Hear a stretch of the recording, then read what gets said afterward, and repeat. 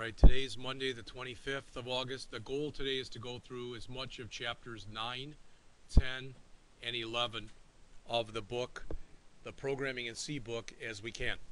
If we get through all that, we should get close if we don't, but if we get through all that, great. Then when you come in here on Wednesday, I'll have your first assignment. Wednesday will be lab, and next Monday will be lab. No, can't be because we're not here. So Wednesday will be lab and next Wednesday will be lab. All right, so you'll have 2 straight lab periods. All right, after we get done with that, we're only through what, like week 3, but then I'm going to spend some time, probably the entire week, going over chapters 12 through 19. I may or may not even give you another assignment then. Then we're ready to move into the next phase, which is the Objective-C stuff. All right, so I've got some little fly that's flying in front of my face. So if you're following along, I'm at the beginning of chapter 9, so I'm on page 165. And that's where we're going to start from. So we've gone through the first, 164 pages. That's what we did in the last class. And now we're going into working with structures. Now, I want to mention something because I wish like crazy the author hadn't done this. There's absolutely nothing wrong with what he's done here. There's nothing wrong with that. All right? You can see how pretty it's going to copy as always, but so there's absolutely nothing wrong with doing this. But the author, I think at least, misses a key point by showing you this. I'm trying to replicate the same picture that you see on the top of page 166 in your book. Again, nothing at all wrong with the example, except when you have structures, the stuff that goes in the guts in between the curly braces does not have to be the same data type. Now, if you started reading that chapter, you may or may not have realized that. So I could have a character in here, I could have a string, I could have a double, I could have a Boolean. You can combine any and everything. All right, as you'll see when we get to that chapter, in chapter 11, you can have pointers in here. You can have arrays in here. All right, you can have arrays of structures and structures that contain arrays. So there's a lot more than what the author mentions here. I think the reason he does it like this, I don't know, I didn't write the program, or the book rather, but I think the reason that he does this is he just wants to start you out simple. All right. Quite often, when you're working with programs like this, so if we have the pound include stdio.h, and let's just say all we're going to have in here is a main. All right, we'll just keep it simple. That's all we're going to have in here. So int main void. All right, and then we'll have some other stuff in here that we'll get to in just a minute. Quite often when you're working with structures, you do define them at the top of the program so that they're global to the program. All right, and I think that's why he's showing that. He doesn't show it right away, but he will show it a little bit later. All right, so if we do this, then this right here, what you see in blue, that's now a new data type. I want you to understand it. That is now a new data type. So in your program, in main, if I go, now that's a new data type. The variable is called today. It is of type struct data. So when I go filling it up, it'll hold an integer that's called month, an integer that's called day, and an integer that's called year. All right? So they're showing it here, and then the syntax is a little different for it because as you see on the middle of page 167, it's today dot month. Since it's integer, I'll say 8. Today dot day, line it up so it's nice and pretty, equals 25. And that's why it didn't line up to begin with. So. And today.year, we'll set that up equal to 2014. Again, I can pretty it all up, but you get the idea, right? So it's the name of the variable dot the member of the structure. It's in some ways it is similar to doing objects in JavaScript, yes. All right. Now, as we go through this, what you'll see on later pages is when you create a variable like this, all right, when you create a variable like this, that it's also possible to initialize it. So we could have, and you'll see this, I'm going to leave this here. But one thing they don't show you, I don't know if it's in the chapter or not, but quite often you'll see this. Type def. And then you'll see something like this. And you might say, okay, fine. Why would you want to do that? Because then you don't have to say struct date. You can just say the date. See the difference? So if we leave this off, if I leave off this, and I leave off this, then every time I create a variable of this type, I have to say struct date. All right? But when I do it, if I type def it, so if I say type def, so what I'm saying is another name for struct date is the date. So now I can come in here and rather than having to say struct date, I can just say the date. If you say, well, it's not a big thing, then don't do it. But I'm telling you, there's a boatload of C code out there that people type def everything. All right.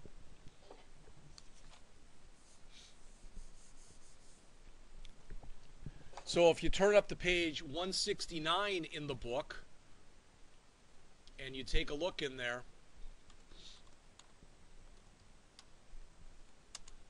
got another program, determining tomorrow's date. Now think about the work that's involved in this, not for you and me, but think about the work that's involved for a typical computer working on this. So notice what we've done here. This is something I don't think we've seen before, and that is an array that's a constant. So in other words, days per month sub 0 is always equal to 31. Days per month sub 1 is always equal to 28. Get the idea? You see a problem with this the way it currently stands? Leap year. There's no leap year validation, which they'll do later. But the point is, what they're saying is just assuming for a second that there's always 28 days in February. We want to set this up, and then we have to start being smart. I'm not going to run through this code with you right here, right now, but what they're saying is, okay, when you enter the date, if you enter it like this, month, month, day, day, year, year, year, year, you have to worry about, for example, if I put in here 01/31/2014, then I have to make sure that the next day, when I add 1 to it, it's going to be 02. In other words, the month has to change. On the other hand, if I type in here 12/31/2014 and I add 1 day to it, it's got to change to 01/01/2015. Does that make sense?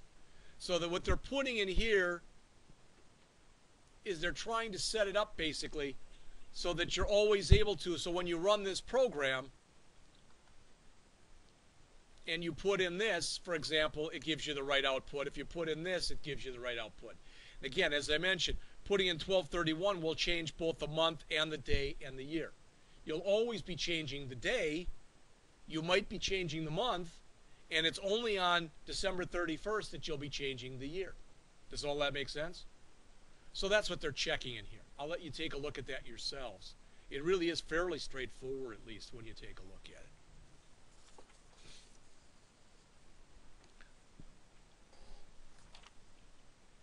So now, if you turn up to the bottom of page 171, and then going on to 172, now they are going to take into account leap years.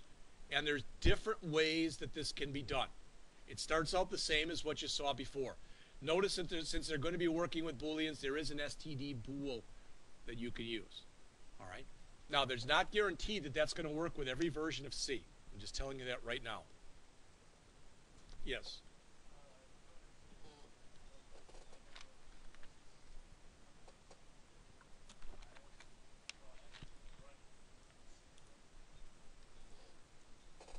Okay, all right. Then remind me when we get done, and we'll go through a couple. All right. So, what are we doing here? There's that struct date to struct date. So we want that variable, one called today and one called tomorrow.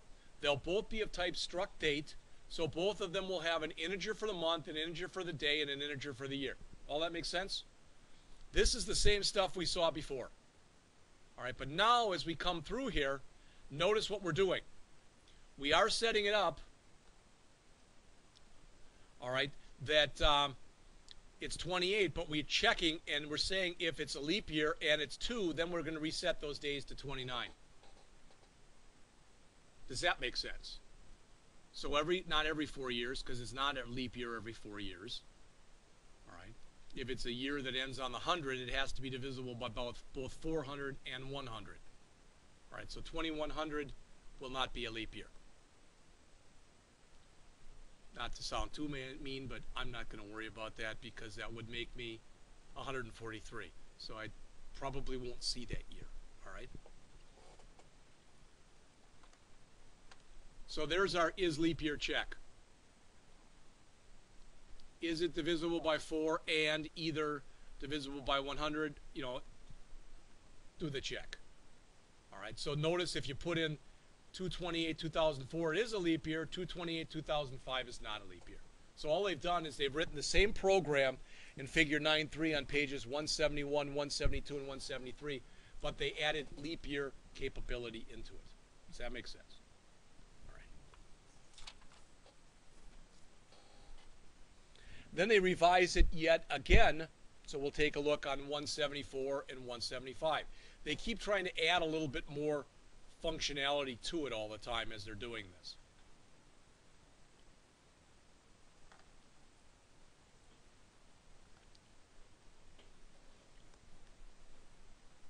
Now, to show you this, if you look, you know this, that's a function, right? And that's a function that returns a date update, which is a structure of type date. In addition, that function gets passed into it a structure of type date that's called today in here. It's pretty much the same program as last time, but what they're showing is it is possible to both pass a structure into a function and return a structure from a function. All right? So they're changing all that stuff in here, and they return it right there. So they call it tomorrow, and they do all their dinging around with it, and they return it. Also, what gets passed in is today, and there's the check for it. So again, it's pretty much the same program as the one we just saw. But again, I believe the author is trying to show you here that it is possible both to pass a structure into a function and return a structure from a function. Then he adds a little bit to it here on 177. He says, well, what about a structure for time? All right. So you already saw this. You already saw that. So I could pretty much, let's even leave that out because the author hasn't been showing it really. So we'll leave that there. We'll put that there. All right. Now I'm going to copy this.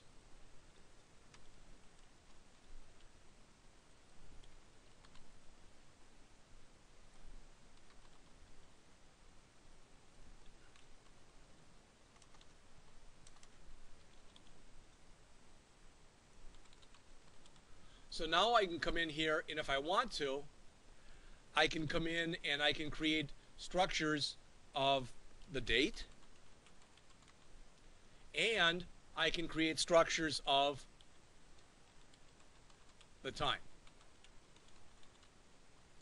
So maybe I wanted current date and current time. Everybody cool with that? Does that make sense to everybody?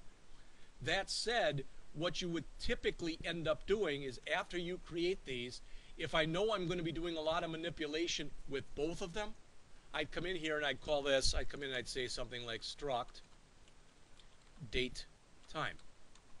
And I'd have two members in here. One, you know, I could have one that was of struct date, and I could have one that was of struct time. See the difference? So I could sit there and define a couple structures, and then I could come in and create another structure that had those structures as members. Does that make sense? All right, I think I would have to come in here and say, you know, like today, now, or something like that. All right. Well, now if I'm going to try to, tell me if I'm answering your question, okay? I'm going to remove all this stuff that's in here. So now I'm going to come in here and say struct date time whatever. Okay. Now I can come in here and say whatever dot today dot hour not hour because it's date, dot day equals 25. And I can do the same thing with the time. Whatever dot now dot minute equals 19. Bless you. That kind of thing. All right. You're chaining in many ways. Yes. All right. So they show a time one. I'm not going to go over it on 178 and 179 because it's very similar to what we saw before. All right. And then they mentioned, going back to what we looked at before with like the struck date, if you turn up to page 180 in the book, or you look up on the screen here, that when you create a structure like this, you can also initialize it at the same time you create it. Doesn't like that. I'm trying to highlight all of it. It won't let me. There it is. Be real careful if you're going to do that, and make sure that if it's expecting 3 things, you give it 3, not more and not less. Because if it's expecting 3 things and you give it 8, you have no idea what it's going to do. Does that make sense? You know, it's expecting 3 pounds worth and you're trying to shove 30 pounds into a 3-pound bag type of an idea. All right? So it'll handle it as best it can. In much the same way, if it's expecting 3, don't give it 2.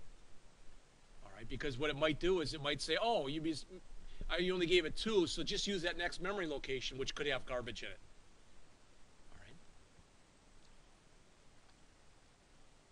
All right? So its value is undefined, and they say that in there, okay? All right. Then they get into talking about compound literals. I'm not sure why, because I've never used these. But it says you can assign 1 or more values to a structure in a single statement using what are called compound literals. So notice what they're saying. Today equals, basically, they're setting it up the same way that they did before, but what they're doing first is they are, what's the word I'm looking for? Casting it to make sure it's all of the right type. Okay.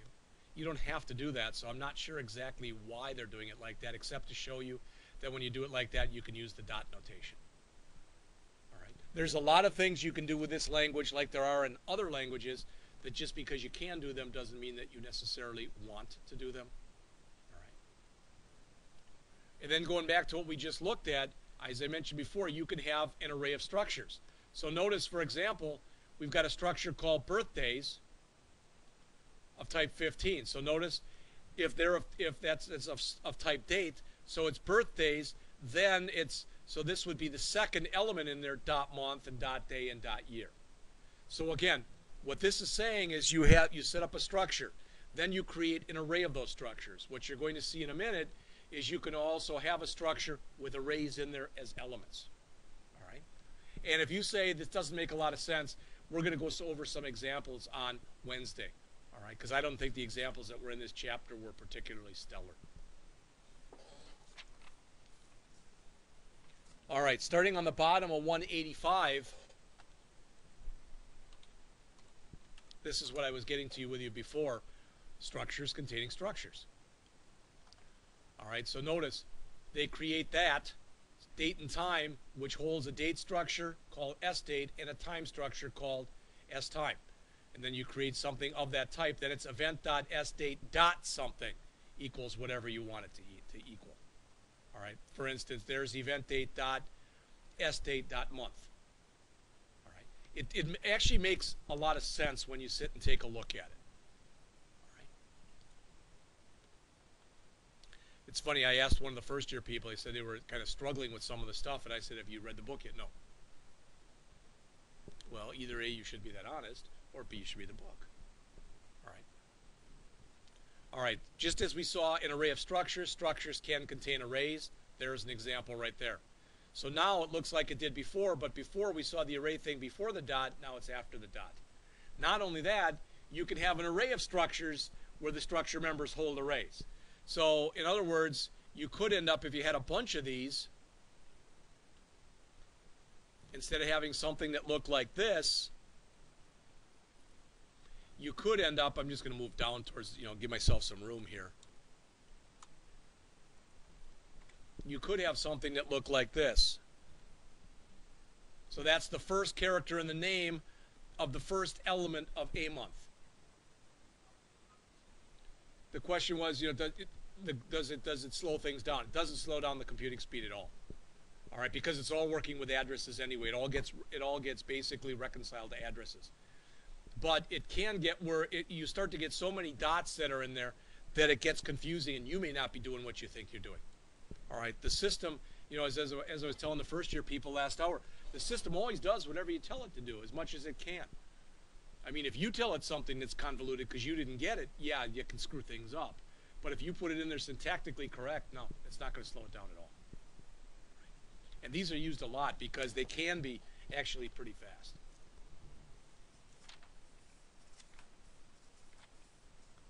And that's it for structures. All right, so I went through that quickly. I understand that. And I'm not even going to say, did that totally make sense? But I think when we go over an example, a more in-depth example on Wednesday, and you'll have the code right in front of you, all right, then I think it'll make more sense to you. So I'm going to turn up to chapter 10, which starts on page 195, and we'll see how much of that we can get out of the way here before the break. Because chapter 11, pointers, is the hardest chapter in any book. It's the hardest chapter in any C book, is a chapter on pointers. All right? So this is on character strings. All right? And again, the author has mentioned this before. I want you to understand these two things that the author mentions here. So I'm going to leave that up here as best I can. Cut down the size here. Come on. So you see those examples that are right here. I'm gonna replicate those examples. I'm gonna say this: char plus sign equals single quote plus sign single quote, and then char. I have to say bracket 2. All right. Plus sign 2 equals double quote plus sign double quote. All right, and it may not look like a big thing, but it's important that you realize the difference between these. Let me move that over. This one literally will look like in memory someplace a plus sign. Okay, no biggie. This one will look like a plus sign and have a \0 at the end, because the second one is a string. And why is that important? It's important because I can't use any of the functions that are in the header file called string.h. I can't use it on that one. I can only use it as a single character. But if I go out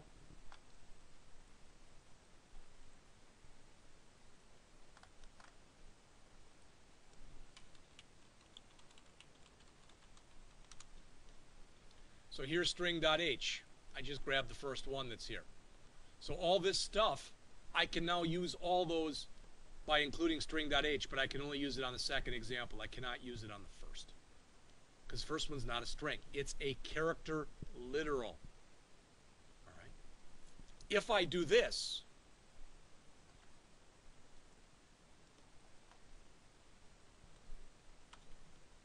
which I should never do, but if I do that, now it also looks like that.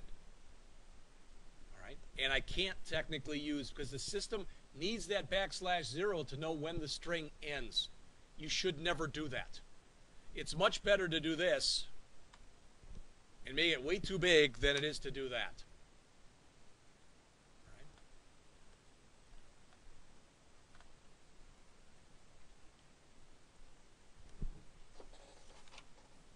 And that's a lot of the beginning of the chapter on 196 and 197. They talk about arrays of characters, and that's kind of the stuff they're talking about. They say hello, and they say a character word. If you do this that you see up there now in kind of pink or orangish, that's going to make it an array. All right, but it's going to be a character string automatically by doing this, if because we didn't put a size in there. So the system will automatically put the \. Say that again. This is a character array. It's not a string. Notice there's no \0 in there. All right. And again, you might say, who cares? You care if you want to be able to use these string functions. Then you want to make it a string. Unlike Java, which has a data type of string, C does not have one. All right.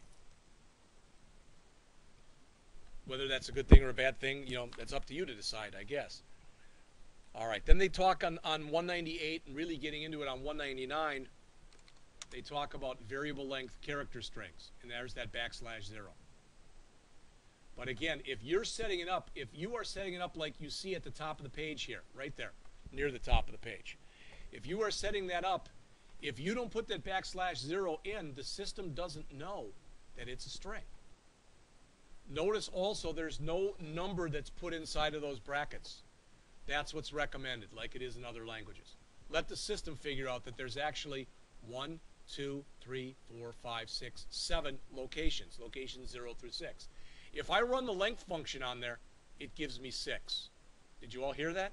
HELLO exclamation point. It doesn't count that \0. That's a terminator. That lets me know that the string is now done. All right.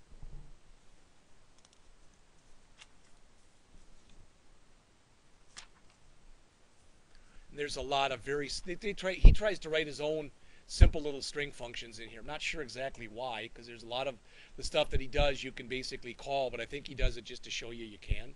I don't know. All right, a big thing about this, and we went over this the first day, but since it was the first day, you may or may not have even heard it. And that is if we look at the program that's here on page 207. Anything look funny right here? Not ha-ha, but anything look funny right there? How about there's no ampersand before S1, S2, and S3? When you use strings, you don't put an ampersand in front because it's already implied. All right? So if you are reading in a string, and I don't know why he ran them together, %s, %s, %s, but he did.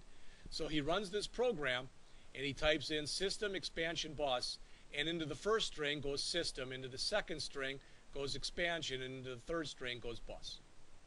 Okay?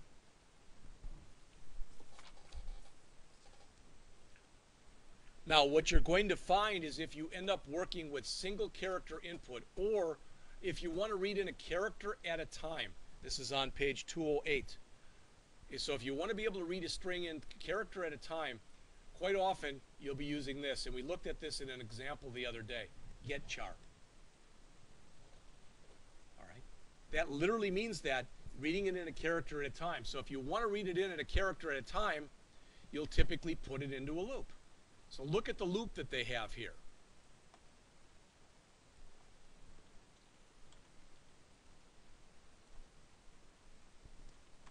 And it's an important enough concept that we spend a minute or two going over it.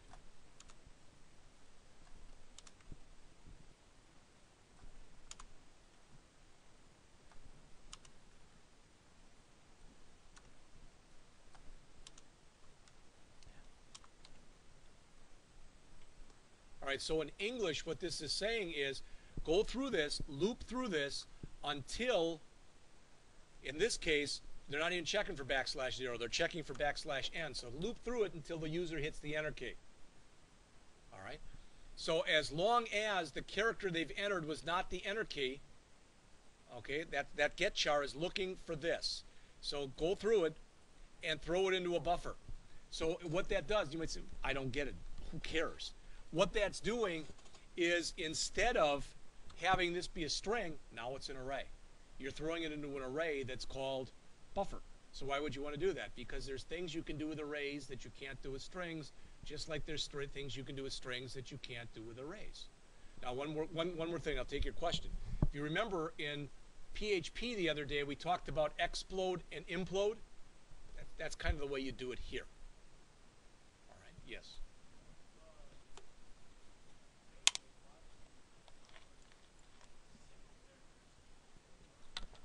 Okay, good question is, why would you want to put single characters into an array? How about that I'm running through this, and they're not showing it in this example, okay? What I'm about to tell you, they're not showing it in the example. But what if I told you to, if you're running JavaScript, see if you remember this from last year. You're running JavaScript, and you do a prompt statement with a parse int on it, okay? And I put in 128s. Is that valid? Yeah, it is. Because as long as the first, it goes 128, those are valid, valid, valid, then it hits the S and says it's invalid, I'm done. What if I want to do the same thing in C? If I said %I and I'm checking it a character at a time, as soon as it hits, it looks at it as a total, as an integer. But now if I do this, I can break it up and I can check the 1. It's okay, let it go through. I can check the 2. It's okay, I can let it go through. I can check the 8. It's okay, I can let it go through. I check the S. It's not okay, so I throw it away. You can't do that unless you check it a character at a time. It's a way that you can do it for validation. Yeah, parsing, validating, whatever you want to call it.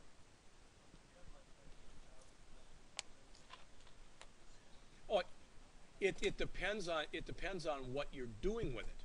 All right, remember that before I can do this, the computer can run through that 10,000 times. Before I do this, it can run through it 1,000,000 times. So it depends on, I mean, if I was going to sit there and grab everything in the Library of Congress and I was going to do it a character at a time, yeah, because that's got billions and more of characters, many terabytes. But if it's for the things that most people are going to do, this is one way of doing some crude, fairly simplistic validation. All right.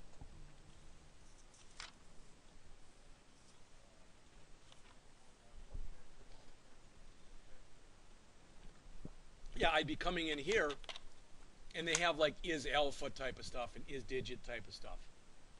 All right. Yes.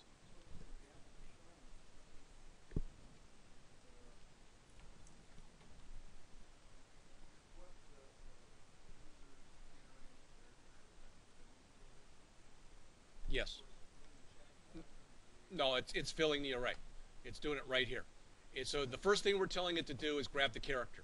The next thing we're telling it to do is to take that character and throw it into our array that's called buffer. Then we're telling it to increment our index.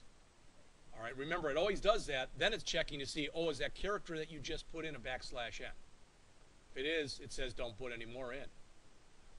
Yes. So in other words, if I put in hello and then I hit the return key, that's actually what's in there. So if I wanted to make sure, if I wanted to go in afterwards and look at that, I would go in and I would tell it to start at the beginning and end at the length -1. Because the chances are I wouldn't want to deal with this. I only want to deal with this, right? All right. Does all that make sense? Okay. All right, turning up to page 213,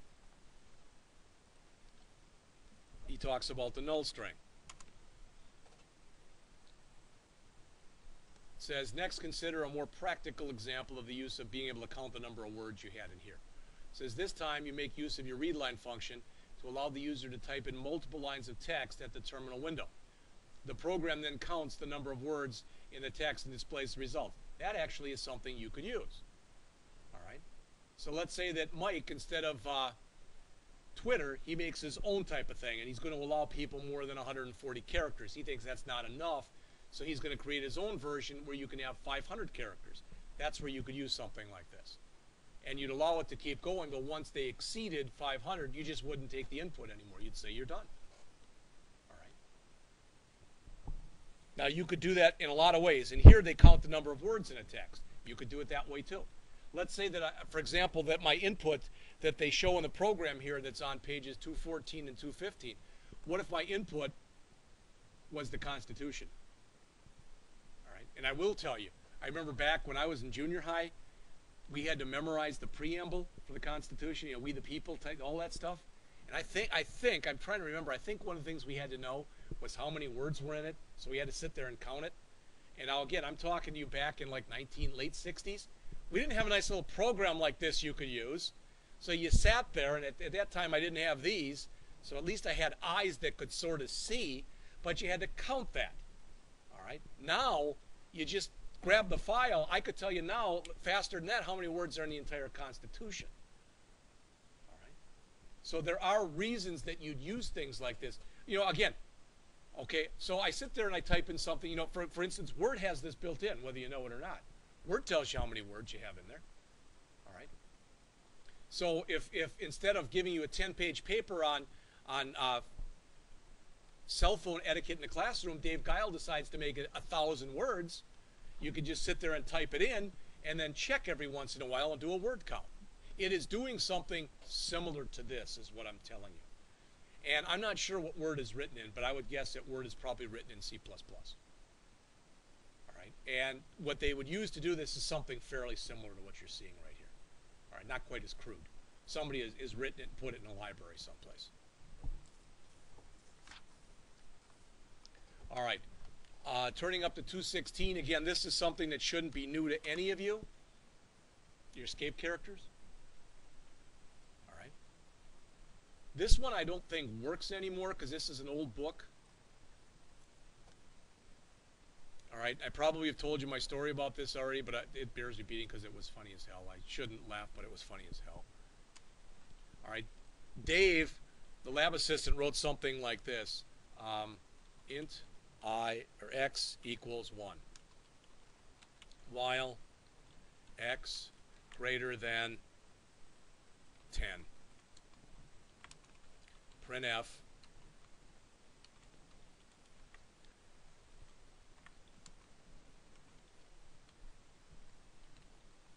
Now I'm breaking all sorts of rules here. First of all, that's an infinite loop, whether you realize it or not.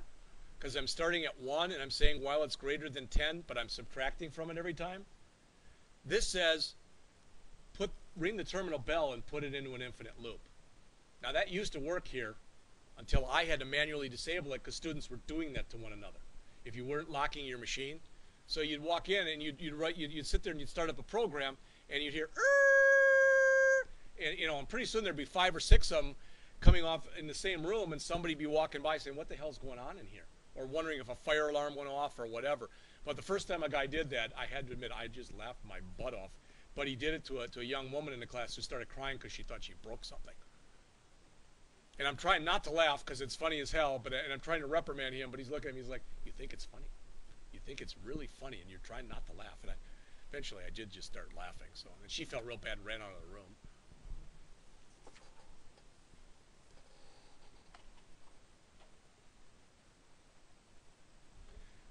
Why the author decides to show you this here, I'm not positive, but if you look, because it's kind of an important concept, if you do this, what you see right here, you'll get an error message. So if you get up to Z and you hit the enter key, you with me? So you get up to that lowercase z and you hit enter and then you put the uppercase stuff in, because you broke a string in the middle of the string. That'll break in Java too. But if you do this, if the last character that you put on that second line is a forward or is a backslash, that's a line continuation character. All right, and I think it'll work in Java also. I don't remember. All right, there's actually probably the first program that's in this chapter that's actually worth talking about for a second or two. Starts on page 221. It's real simplistic, but what it is it says, here's your dictionary. You've got 10 terms in it. Okay, so they're literally setting up a dictionary. Okay, you notice it goes up to 100, but there's only 10 terms in it now. And then what you can do is you can sit there and tell them that you want to look up a word. You enter the word, and as long as it's aardvark or abyss or acumen or addle, etc., as long as it's one of those, it'll come back and it'll give you the definition that goes with it. But if you put in a word like hello, it'll come back and it'll say, if you look on the next page, it'll say something along, sorry, the word hello is not in my dictionary. You understand that? So there's the run. This is actually something you could use. Now, you might say, I would never use it. No, but imagine you were writing your own bit of software. You might write a children's program that, I'll take your question in a second, that would maybe teach them certain words. All right, something like that. So there actually are uses for this. Albeit in the example they show here, it's kind of a dumb example, but just so you know, it actually is something that you could potentially end up using. All right, yeah.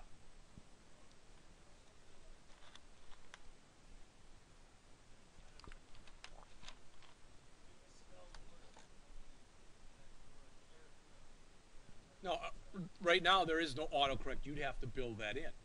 That could be really problematic and really difficult.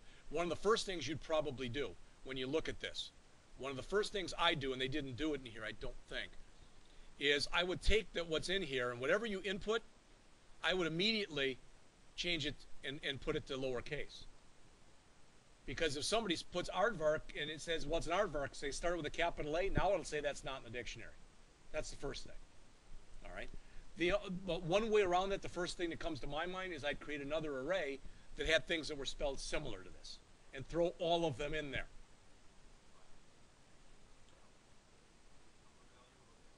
Yes, that's what we're looking at in just a second. Yeah.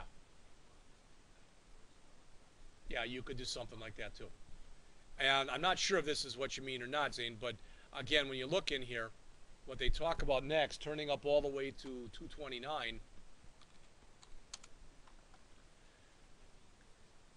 converting a string to its integer equivalent. So, for instance, now that's the dumb example, but you could do it with a regular string too. Yeah, you could do that. Now, most users would find that confusing, and you'd have to go and look at all the values that are near that, and then you'd have to figure out a range that you thought was a permissible range, because what you're going to find is, for example, aardvark is going to be really probably pretty close to aardvark with an L on the end, but just putting an S after the end of it, aardvarks, it's going to be pretty different. So that it depends. There are ways that it could be done, yes, but it would involve some work. All right. And that's it for this chapter. So before we take a break, just give me a couple minutes. This is what we looked at last time, all right? So I want to make sure that what you said before, Mike, is what I'm answering. So again, when you get on here, yeah. All right.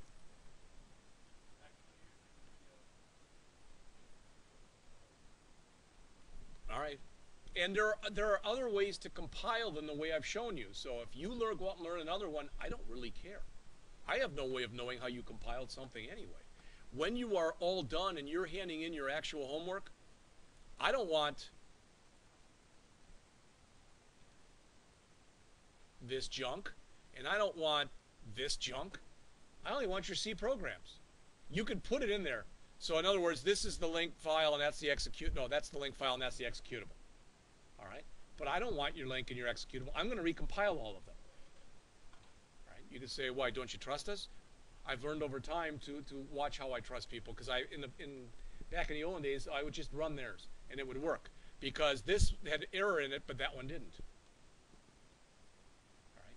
Then I started to look and I thought, wow, this says 8/21/2014 and that one says something way before it or something way after it. That sounds like it could be a little problematic.